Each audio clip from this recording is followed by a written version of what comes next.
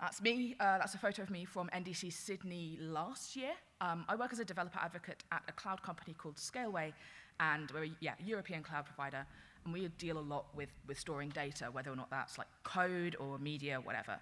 And I started learning about like how and why we do that as a result, and going down a lot of rabbit holes. And now we're all here. Before we get started, we kind of have to ask, like, what is data storage? What is this concept that I'm talking about today? And the best summary I found that I like the most is about, in one of the Sherlock Holmes novels, the titular detective doesn't know that the Earth revolves around the sun. He defends this sort of glaring gap in his knowledge by saying his brain is like an attic, and he has to cram it full of knowledge.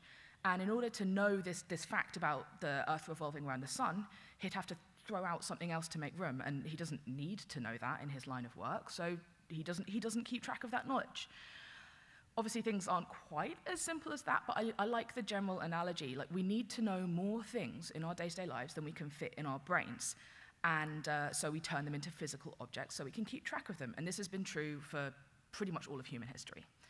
So, for example, in the last couple of months, how many of us have had to make a phone call to a number that we did not know by heart? Yeah, like quite a lot of us, right? We need to know more things than we can remember, and we need to store them somewhere. That's what a phone book does for us, or storing things in our contacts in our phones. So this talk is about how we as a species have done that throughout history, and the impact in particular that computers have had on solutions to this problem. The other thing I'm going to touch on is about the durability of data storage, and that has two parts to it. One of them is about the physical medium involved, like how sturdy are the objects that we create. The other half is about the encodings that we use to turn data into those objects, and how and if those encodings survive. So nobody get out your phones. Can anybody tell me, without using their phone, where this QR code leads? Right? Without specialized hardware and software, this stored data is completely inaccessible. The encoding isn't something that humans can do by themselves in their heads, even though the object itself is trivially reproducible. It's like, this would last forever, provided that we could keep copying it.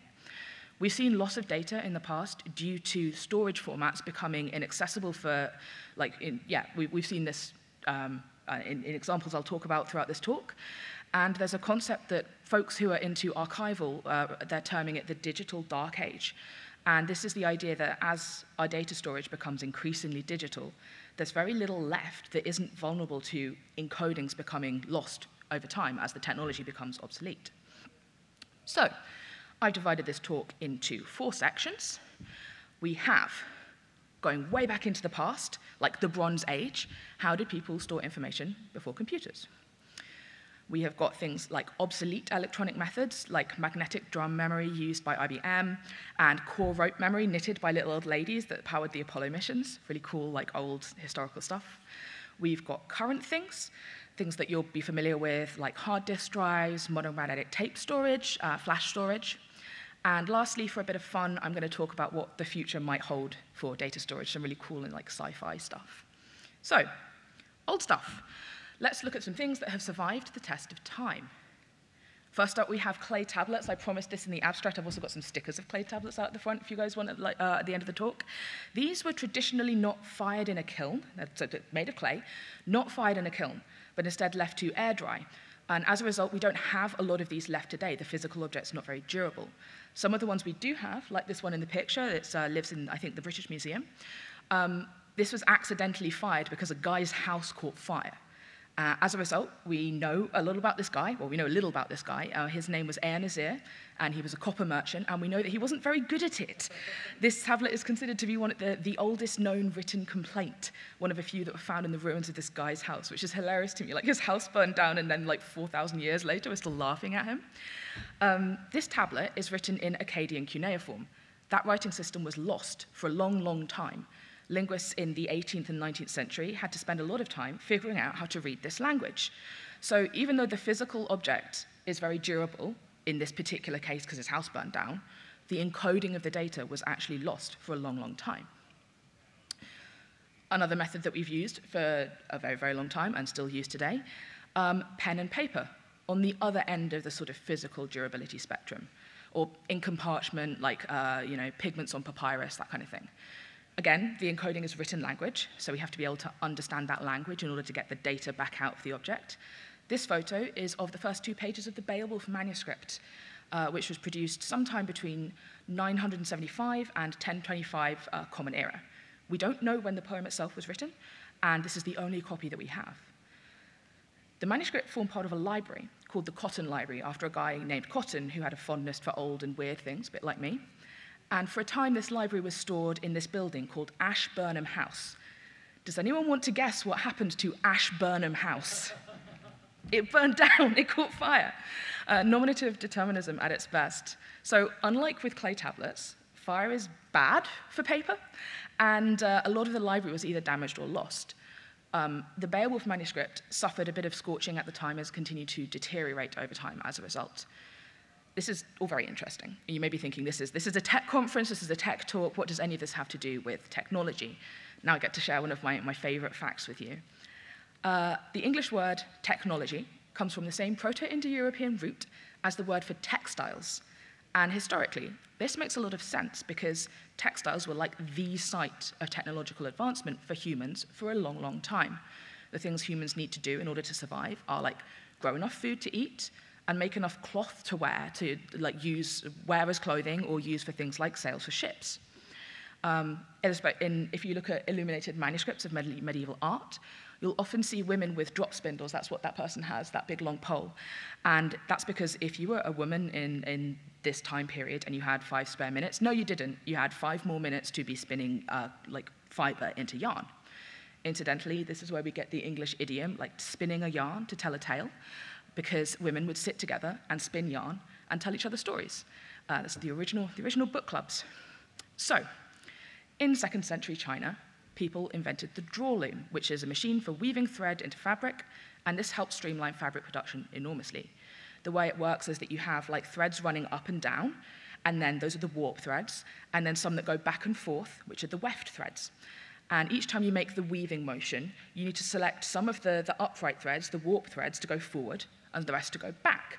And then you pass the weft threads through the gap that's created. I promise this is relevant. People need fabric, and they'll make do with boring, plain fabric. But what people really like is fancy patterned fabric. You can make that with this kind of draw loom, but it's pretty labor intensive. You have to select those individual threads very carefully from the warp each time based on their color, and it'll be different each time you make that weaving motion. Now, if only we could somehow turn that pattern data and that choice of selecting these particular threads each time into some kind of physical object that the machine itself could use to do that thread selection automatically. And that's where we get punch cards. How this works is as follows. When you're picking your threads each time for the weaving motion, there's a little hook that comes down and can pick up the thread or not pick up the thread. And the way that it's determined if the hook comes through and picks up a thread is that there'll be a little hole in the punch card.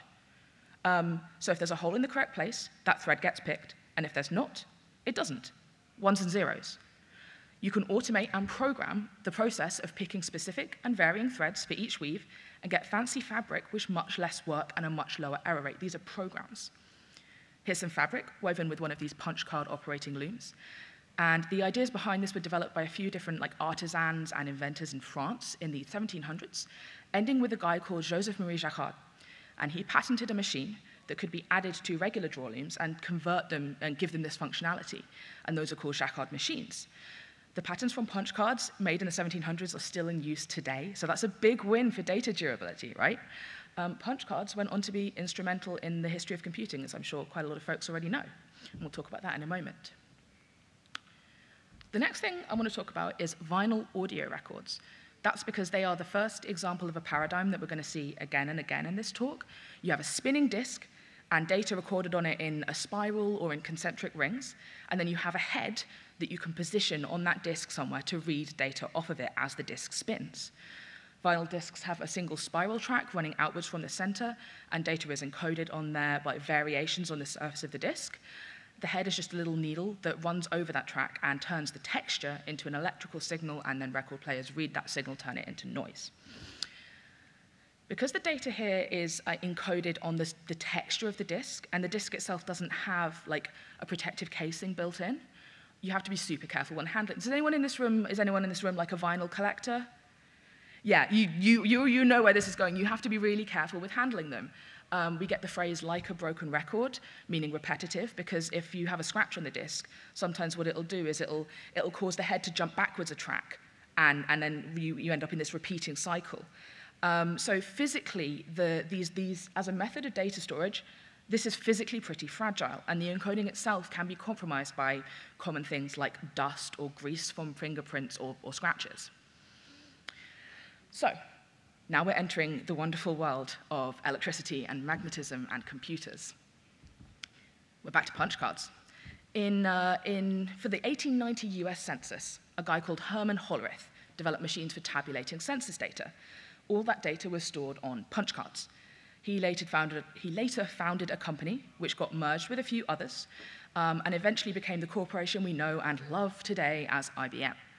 The concept here is the same as with the loom. A gap in the card allows a connection to be made. In the case of the machines that were reading these kind of punch cards, the connection was an electrical one, a spring connected to a pool of mercury through that gap to complete a circuit, which is obviously very safe and healthy to be around a lot of the time, right? Something you might notice is this card has 80 columns on it. And this is where we get today's like widespread standard of using 80 characters per line. If some programs will say, no, you need to have 80 or 79 characters per line so that it will print out nicely in a terminal. Punch cards for data output and tabulation were eventually superseded by magnetic storage of various kinds, which we'll look at now. This is some drum memory. Now we are cooking with magnets. Magnetic storage works like this. You have some surface of ferromagnetic material, that's iron, cobalt, nickel, certain rare earth metals, and you can align them in a certain crystalline structure, and then you can manipulate the magnetic polarity of that surface one way or the other to store data as a binary. Positive for, like, I don't know exactly which way it is, it might depend on your actual system, but like positive for 1, negative for 0, for example. Drum memory works by having a drum, like a cylinder, coated in that magnetic material, and a head that can read or write to that material, like changing the magnetic polarity of that surface. Data is stored in tracks, which are circles around the outside of the drum. That drum there is, I think, Sweden's first electronic computer, I believe, or electronic storage. Here's another photo of some. This is one from a Polish computer called the ZAM41, which is like a great band name. I guess maybe that's where Sum 41 got their name. Anyway, you can see it's got multiple heads for reading and writing. This wasn't always the case. You can have any number of heads for reading and writing to this magnetic surface. But if you only have one, then in order to get to a specific point on the surface, it might need to travel quite a long way. But if you've got more, then they don't need to travel, and that saves you time. The trade-off there is between the expense of manufacturing drums with multiple heads versus the time that you save by not having to make those heads move around the disk as much to access certain bits of the memory. Which is really important when you're using this kind of memory storage for the computer's working memory, so essentially the equivalent of RAM, right? That's what they were primarily used for. Drums were eventually superseded by hard disk drives for secondary memory storage, and primary working memory, it was superseded by magnetic core memory. And this is some magnetic core memory. This was the dominant form of random access memory for decades, and it was so ubiquitous it was often just referred to as core memory or core. You've got all these rings of magnetic material, that's your iron, cobalt, nickel, and they represent bits, and their state is manipulated by these wires that run through them. When you run current through those wires, they'll magnetize the cores in one direction or another. And one thing that's interesting is that even when the current isn't running, those cores retain their magnetization. So this is stable, non-volatile memory. So reading from a core, you can even when your computer is powered off, you can look at its working memory. But reading data out from this will demagnetize the core, so it's destructive readout. Like you can't replicate state from core to core because if you read the core to know what its state is, that intrinsically involves demagnetizing it. One neat fact about this is it was heated, not cooled, to make it more efficient. The constraint here is that you need a constant temperature for it to work best. It's a lot easier to heat things up to a consistent temperature than it is to cool them down. So if your home PC ever gets too hot, maybe you can install some magnetic core memory to take advantage of all that extra heat. Using smaller and smaller cores obviously allowed the core memory to become sort of much more data dense. But the trade-off there is then that manufacturing it becomes a very labor-intensive process done by hand. And for working memory, this was eventually superseded by RAM, which we use today. RAM in your laptop, in your desktop PC. This is one of my favorite ones in here. This is a piece of software. Core rope memory was a form of read-only memory, where the process of writing to it is actually done during its construction, like physically threading that wire in and out of those cores is what's doing the programming. The topology of those wires represents the software. To update that software, you've got to do all sorts of like complicated threading and unthreading, and this type of memory got the nickname of LOL memory, little old lady memory, because the process of manufacturing this looked like knitting or sewing or crochet or whatever, lots of different yarn crafts. And the most famous usage of this core rope memory was in the Apollo missions. Margaret Hamilton, who's a very famous figure in the history of computing, was at the head of the team responsible for like maintaining and updating and developing the software that was encoded into this kind of memory. And one thing that made it really useful, like what was very useful about it for its usage in space travel, is that that's very non-volatile. Like you can't, like there's no equivalent of like a bit flipping. That would be like a thread coming undone or something. Yeah, I just think that's really, really neat. So, floppy disks. I feel really old putting these in the historical section. Seen here in an 8-inch, a 5¼ inch, and the 3½ inch sizes. These were the latest and greatest in removable storage media from about the mid-1970s to the early 2000s. They're called floppy disks because the actual, has anyone ever taken apart a floppy disk, seen the inside of a floppy disk? Yeah, you know what I'm talking about. Like, you know, the media that they use to store the data is this magnetic sort of, like tape, like a floppy substance, a floppy sort of thing. Like drum memory and vinyl records, they use the spinning disk method. This is what the actual disk looks like for those of us who haven't taken apart a floppy disk. This is the innards of a 3.5-inch disk. If you picked that up and shook it, it would go like boop, boop, boop. And closer up, it looks like this. This is taken with a, I think it's called a magnetic field camera, close-up visualization of the data encoded on a floppy disk.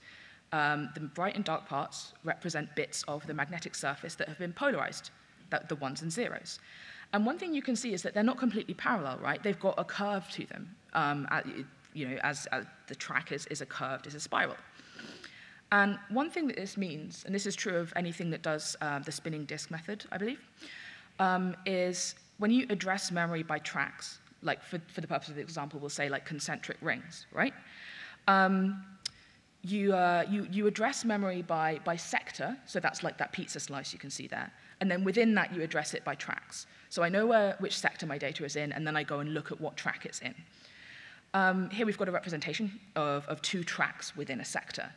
Within each sector, for each bit of track, you're storing the same number of bytes because it takes the same time for the disk to spin across that sector, regardless where within it you're looking.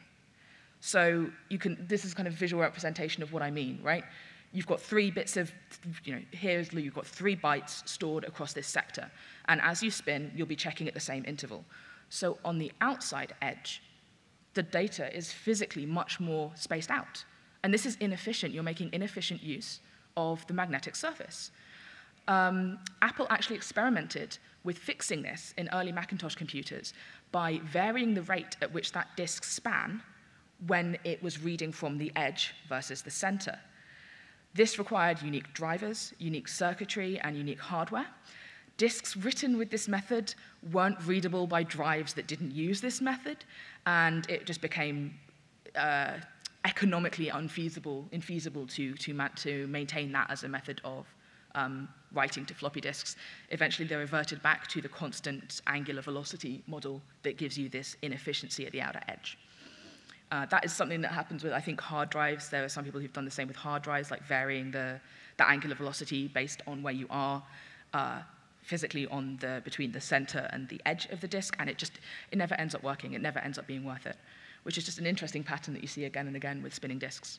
I think some vinyl might do that. I'm not sure. So before computing environments were regularly networked, floppy disks were like the go-to method for transferring data between one computer and another. This legacy lives on with the floppy disks having become the global icon for the save button. When I was working on this talk and I was giving out these like floppy disk stickers, I think about 15 people over the course of 2 days went, "Oh, you got stickers of the save icon." And they were all like guys in their 50s making the sort of dad joke about it.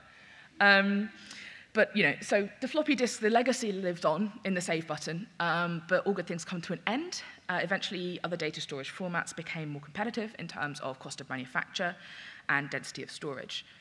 So by 2007, only 2% of computers sold in stores had built-in floppy drives. However, this article is from October 2019. If you ever worry that the technology that you're very familiar with and that you know best is getting old, maybe you need to reskill in AI or WASM or whatever, this is, don't sweat it. Somewhere in the world, probably the US government will still be using obsolete technology for years and years and years. They're not quite dead yet as well. I went on Amazon, I had a gander at some of the external floppy drive disks, plug into your computer via USB. I couldn't find one with a USB-C connector, but if I wanted to read a floppy disk onto my MacBook, I could. Wikipedia calls floppy disks obsolescent, which I think is just an incredible, incredible word. So we are now into current stuff. I'm going to take a very, very brief water break here. Oh. As a side note here, do we have anyone who has never used a floppy disk in this room? No. They're great. You should get one and own one just to have it. Cool. So, current stuff that I'm going to assume that everyone in this room has used at some point in their life. Optical disks, optical media, more spinning disks. So, does anyone here have a PC with an optical drive in it? A couple. Does anyone have a games console that takes CDs? Oh, actually about the same. Okay. When I've given this talk before, it's like you get a couple hands for the first, and then everyone's like, oh yeah, I've got a PS4 and it takes CDs. I debated putting them in the previous section because like most PCs now don't come with optical drives as a default. I don't have that on my Mac. But they are still widely used in consoles. So I'm grouping a bunch of things together here under the heading of like optical media, Laserdisc, CD-ROMs, writable CDs, all of that stuff. They all use the same paradigm as vinyl and floppy disks. They spin around and something reads data out of them. On optical disks, data is encoded with like physical bumps and dips on a polycarbonate layer within the disk. And then that means that if you want to mass produce disks, you can actually have a stamp, and you go and physically stamp the disks and produce that texture. This means the disks aren't then writable, but for example, if you've got CDs of music, the Mumford & Sons CD I bought when I was like 18 or whatever, that was how that was produced.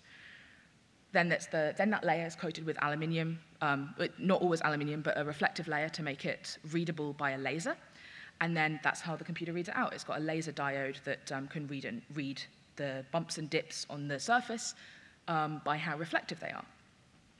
So here we can see the detector, which is the lens from an Acer laptop optical disk drive. I believe specifically this is a CD drive. CD-ROMs, read-only memory, were developed by Sony in 1984, and it wasn't until 1997 that we got rewritable CDs. This is a rewritable CD, and you can see that its iridescent layer is like a lot darker than the one that we saw a couple of moments ago, and that's because the metal that's coating that textured surface is not aluminium. It's made of a silver, indium, antimony, tellurium alloy. Tried saying that 3 times fast. And what that does is it allows the laser that can read from the disk to also melt that metal and change its reflectivity, thereby altering what will then be read out of the laser subsequently. So it can use the same laser to read and write to the disk. But the way that then, once you have done that to the disk, it's very hard to undo that. You have to heat the whole disk up and remelt all of the metal at once and return it to its like crystalline structure. And so that's why if you're going to burn a CD, that's why it's called burning, because it's actually physical heat was involved in rewriting disks like that. Reading data out of an optical disk requires its surface to be legible to the thing that's reading it. Much like with vinyl, they're very susceptible to things like scratches, fingerprints. Yeah, you can also straight up break them. I just included this because I love it. It's a video, it's a clip from, it's a screenshot from the slow-mo guys spinning a CD very, very fast until it breaks, and then filming that with a very high speed, many, many frames a second camera. Yeah, 170,000 frames per second, which was like state of the art back in 2010 or whenever they made this video. So, that's CDs. Now we want to magnetic tapes. Here we have an example of a data storage medium which is not random access. So with all the other types we've looked at, you can sort of, if you want to read a particular bit of data, you can go and do that in roughly linear time. With magnetic tapes, you can't, because you have to scroll through to get to the bit that you want to look at. Like you have to rewind VHS and cassette tapes in order to get to a specific bit of them. This is true of data stored on any kind of magnetic tape. So the tapes are made of ferromagnetic material, and we all know by now how data is encoded onto those, polarize that magnetic material. The hardware that reads and writes to this tape is called a tape drive. The first magnetic tapes were used to record computer data back in 1951 for the UNIVAC-1, and IBM quickly followed suit, set the standards for the industry. Magnetic tapes have been in pretty constant use ever since, despite that drawback of having potentially long access times. They're very cheap, they're very durable magnetism-wise. If you're not reading and writing to them, that magnetism is very stable. And they also, you can physically remove them from the computer in a way that you don't with like most hard drives these days. You can physically air gap your data from a system that can read and write to it. So if you've got data in a data center that's just sitting in a room somewhere, that's safe from cyber attacks, I guess. However, you might need to wait a while before you can actually access the data that's on it. Like if you've got, so a lot of cloud providers, and this is the link with Scaleway essentially, is that a lot of cloud providers use these kind of magnetic tapes to store data, cold storage of data.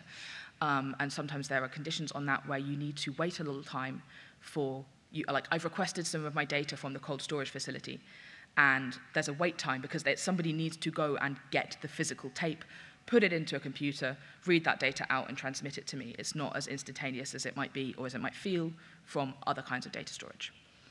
But that's an acceptable constraint for cold storage because you don't usually need cold storage data that quickly. That's actually an acceptable way to store your data.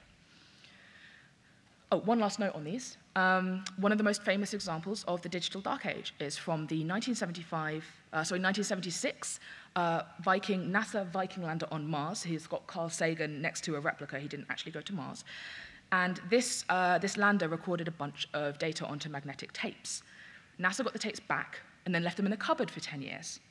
When they got around to trying to read them, all of the original engineers, original programmers, had either left NASA or died. And they could not read that data off. It took ages, it took like months and months to reconstruct the data format that had been used to record to these tapes, and involved looking at the physical recording mechanism on the lander that they still had. And if people had written down the data format that they used to encode their data, that wouldn't have been necessary. So durability of encodings does matter. More spinning disks. Hard drives. We all know them, use them, love them. You can get them built into most personal computers, unless you're like an SSD-only person. And you get external ones that can fill with lots of pirated media. I looked on Amazon the other day, and it looks like 20 terabytes is about as high as it goes commercially right now. It'll hold a lot of movies, though. Wikipedia claims that 26 terabyte drives are available. Can't find them. So these work using the same paradigm as floppy disks and optical media. Thing spins around, another thing wins data off it. The medium is, again, magnetic storage, so don't put your electromagnets too near these.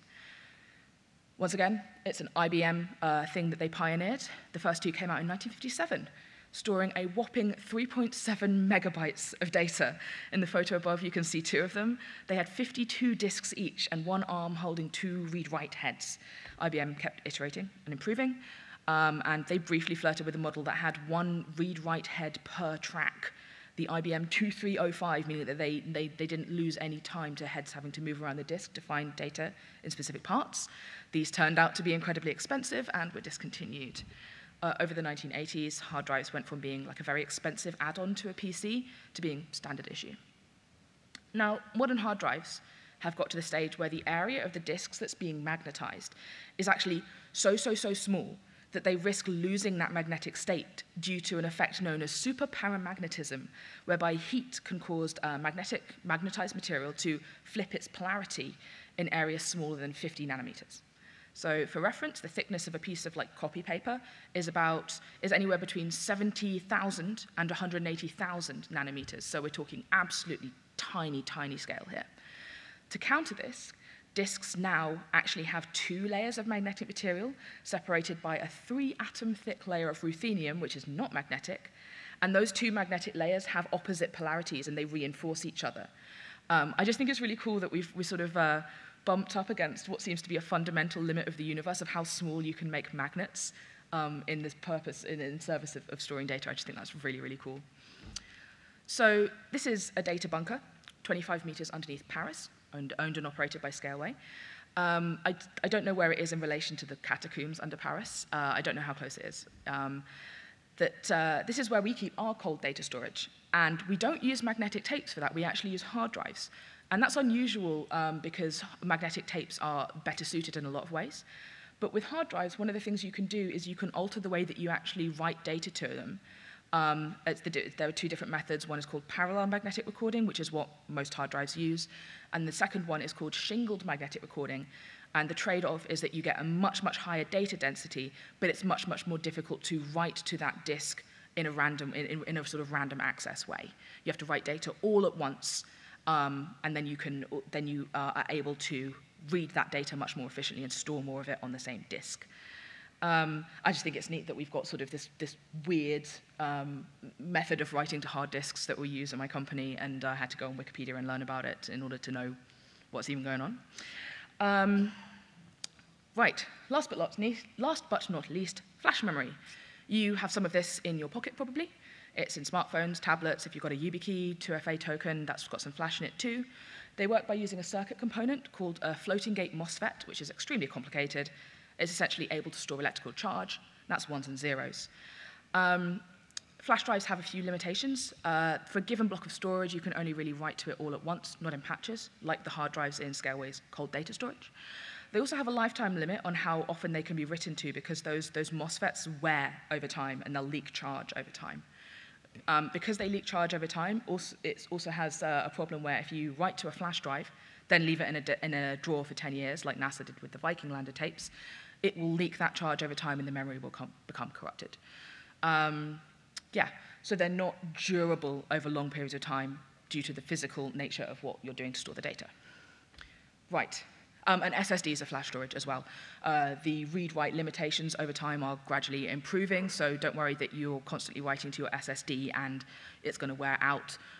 That's not really a concern, it's just interesting. Right, future stuff, because I have about 8 minutes or something left.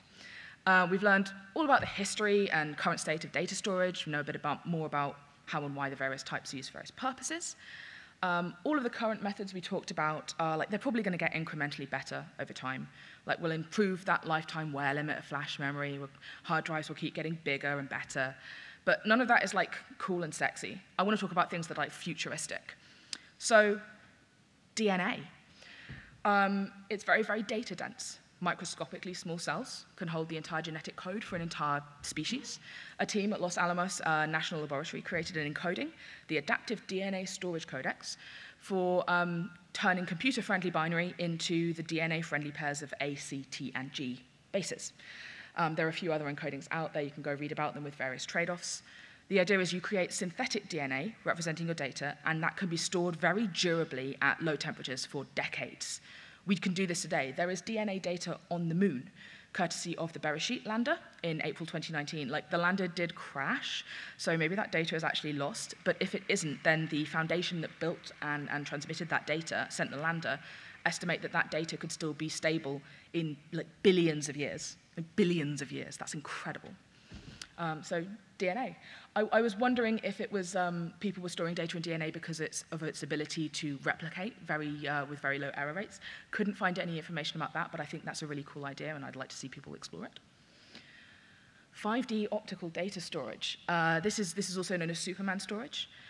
the 5D is a marketing term. The idea of the 5 dimensions is that you've got like the 3 dimensions of an object, and then what rotation it's at and how close you are to it, and those are your 5 degrees of freedom.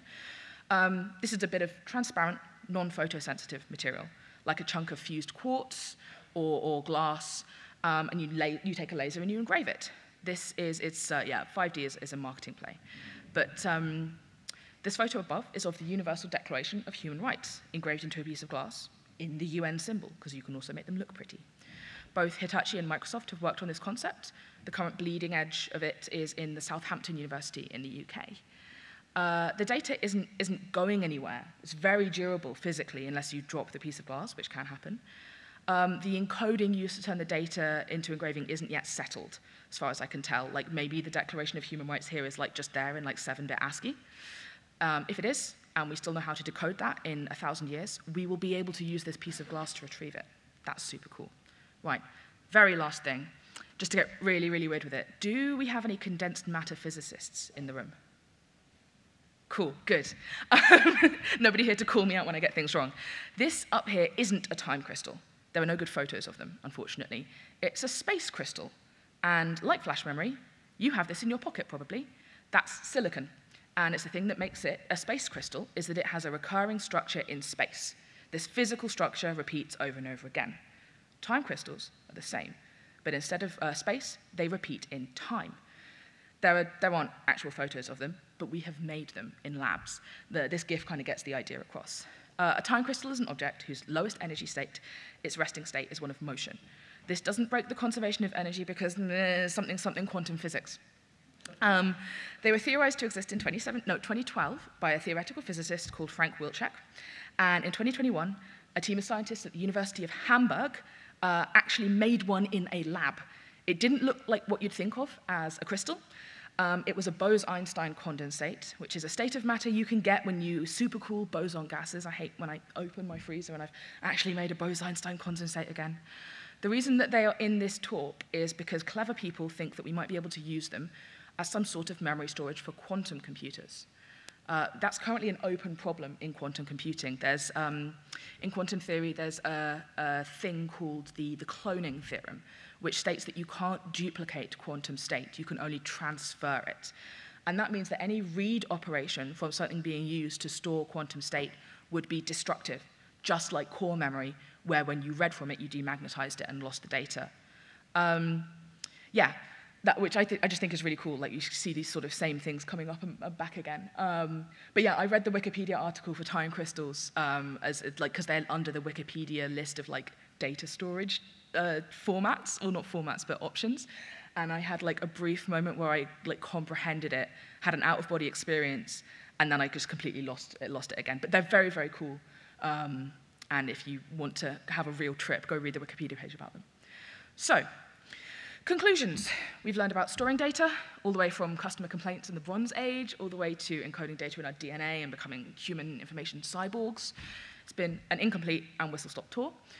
Most of what I wanted to impart with this is that humans are really cool and creative, and we're very good at making increasingly complicated hardware. But if there's another takeaway from this, it's that data is useless if you can't read it. When we make decisions about how and why we store data, it has to be with durability in mind. If that team with the Viking lander had written down their data format and their encoding, they wouldn't have had to spend months and months with lots of different engineers, new engineers, learning how to read it again. You have to bear in mind all of this stuff is useless unless another human, which might be you in the future, can figure out how to use it. That wraps me up. That QR code is not a Rickroll. It is a link to a little form where you can give me feedback if you would like to. And we have 2-3 minutes for questions. Yes, thank you so much for the talk.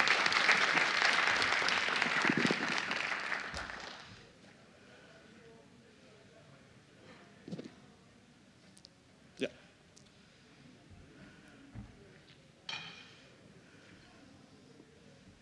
Hi, thanks for the great talk. Are you hopeful about the current projects to preserve our data, such as the Internet Archive? Do you think they will be successful at saving current data in 1,000 years? So the question is, I don't know how audible that was to everyone else. Am I hopeful about projects to preserve data for, let's say, the next 1,000 years, like digital preservation? I think there's a lot of really interesting work going on in that space. So the Superman storage thing, they are designing that specifically with durability of data in mind. Like, that's an explicit goal, and I really like that that is something that research teams are focusing on. I think one of the problems is, like, we just generate so much data these days, and a lot of it's useless. But there was an article that came out recently saying that only 13% of video games are available to play right now, or like you can even play them, and like most of them have just been lost, which is really sad. And I think a lot of the efforts to preserve data are like quite grassroots and not organized, and as such, they're always going to be kind of playing catch up against the sort of constant churn of data that we're producing.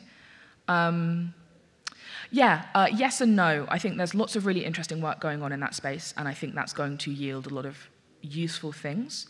I also think that those efforts are probably underfunded, and they're not rewarded by our current economic system, so they're going to be at a disadvantage. Does that answer your question? Any more questions?